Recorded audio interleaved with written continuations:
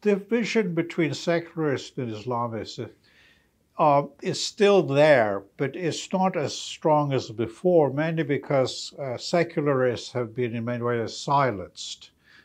Many have had to leave the country or basically have lost their voice because secular organizations, or avowedly secular organizations, have been silenced. But a lot of the sentiments that are expressed, and it has become popular sentiments, you can define them are actually secular, although they don't avowedly say they're secular. So issues such as capital punishment, there's a strong sentiment against restriction of use of capital punishment, issue of women's clothing.